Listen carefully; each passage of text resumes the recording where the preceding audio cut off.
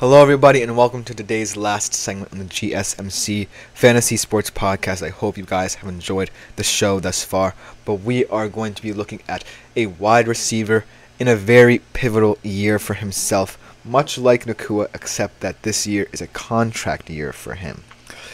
Now, we on this show have discussed kind of wide receiver 2 profiles, but this wide receiver 2 does have the potential to be a wide receiver 1. He's in a very crowded wide receiver room. Some might say is the best in football.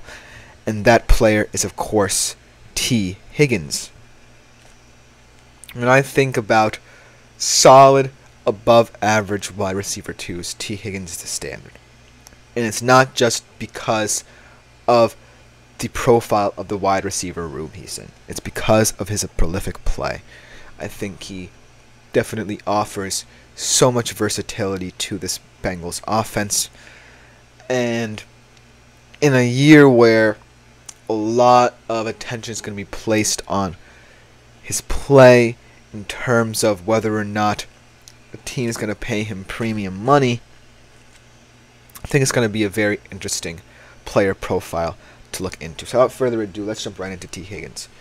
In his career, he's only accumulated 515.2 fantasy points, so that's right around where you would expect a wide receiver 2 to average in terms of total fantasy points, and he has had a shorter career.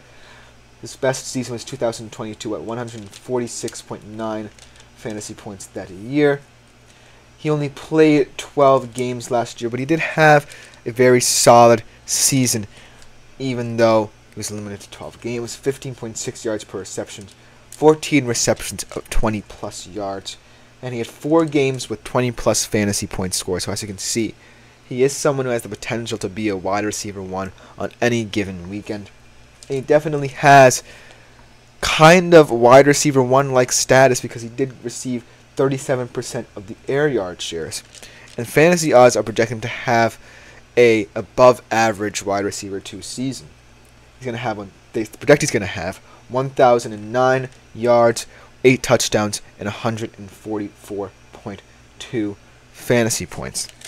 So, in a pivotal year, I think that Tee Higgins is going to really present himself as one of those guys who's going to be a solid wide receiver 2. I don't think there's much worry surrounding him outside of his contract in terms of his status. But let's talk about the contract because it certainly could play a role. It could be a burden on him as he plays out the season. As we all know, he was signed to a 1-year contract, but it was more of a franchise tag, and next year he will be an unrestricted free agent, and so he's really playing for more than just, contracts money. I think he's playing for pride. And I think that should the Bengals decide to move on from him, I really think that in terms of production, he might wane.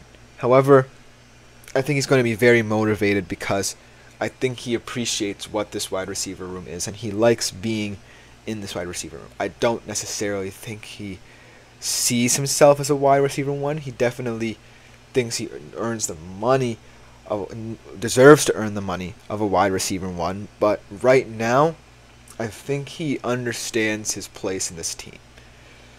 And looking at his stats from last season, you can definitely see that he could be a wide receiver 1 anywhere that he wants to go.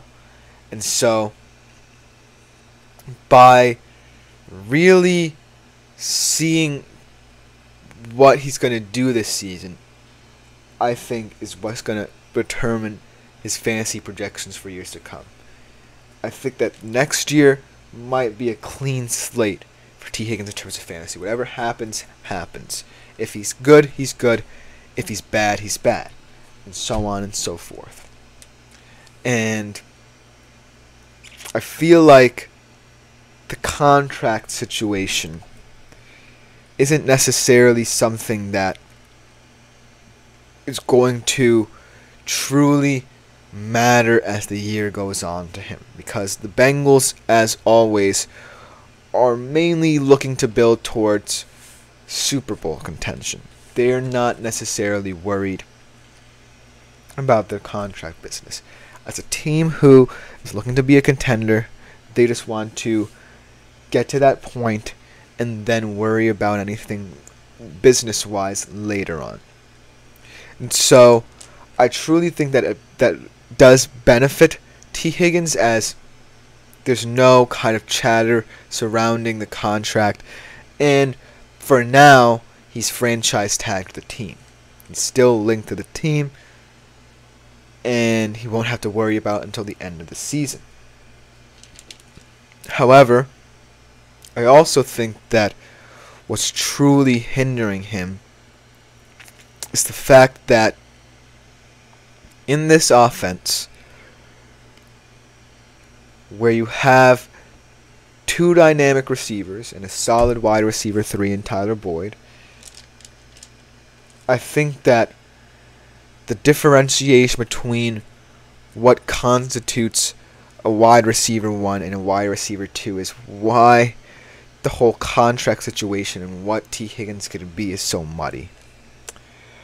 There's really not much semblance outside of maybe name and even production to kind of differentiate between what Ja'Marr Chase brings to the table and Tee Higgins brings to the table.